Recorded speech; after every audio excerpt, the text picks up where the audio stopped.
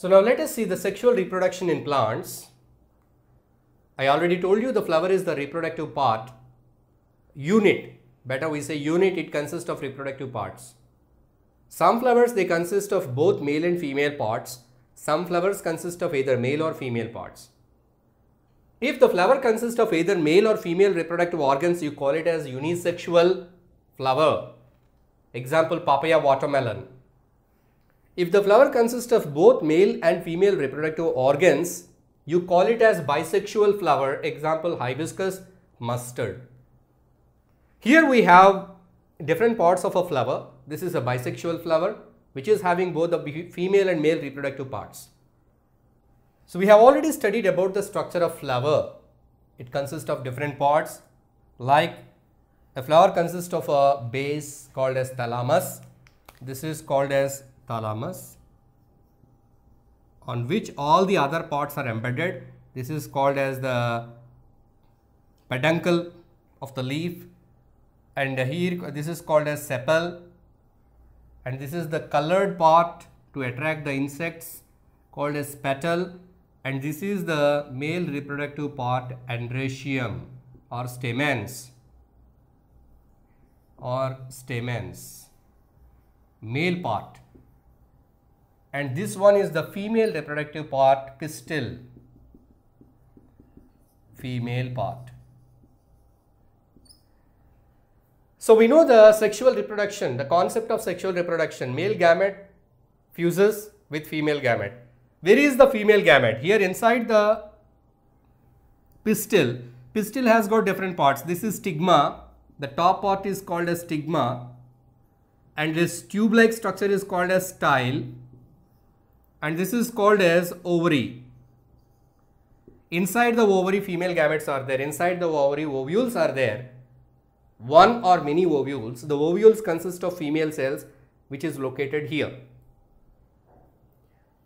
So for the fusion with the female gamete, the male gamete has to travel from where? From its source of production. Here where the male gamete is produced, here in the anthers. So the stamen consists of a head-like part called as anther. The anther consists of pollen. We see the yellow color powdery substance present in the flower. The yellow color powdery substance is the pollen. Pollen consists of male gametes. Now this pollen, it has to travel from here to here. How it happens? By various natural means. Insects help in the pollination. Many of the insects, they visit the flower for nectar. During this process, the pollen sticks to the legs of the insects. When the insects visit different flowers, the pollen is dropped onto the stigmas of various flowers. From there, the transfer of male gamete takes place. Not only insect, wind, water and other means are also helpful. Various natural agents are helpful in the process of pollination. Pollination is nothing but the transfer of pollen from anther to stigma of a flower. If it takes place within the flower, you call it as self-pollination.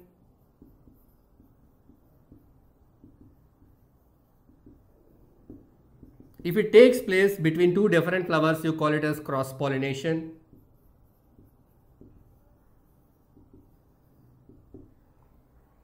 Two different flowers in the sense not of two different flowers of different species, of same species.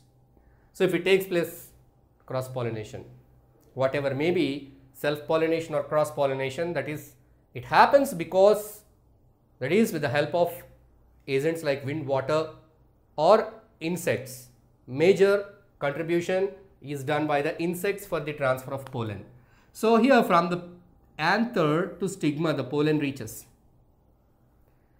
Stigma has got some sticky substance which enable the pollen to stick. Once the pollen is stick to the stigma, it produces a tube called as pollen tube. How long? So long. This pollen tube, it grows and grows and grows and extends into the ovary.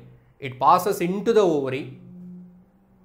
The male gametes present in the pollen, they travel like this through this pollen tube and they pass down and finally they reach the ovule, and inside the ovule female gametes are there. So there the male gametes enter into the ovule. Once they enter into the ovule, it fuses with the female gamete to form the zygote. So here zygote is formed.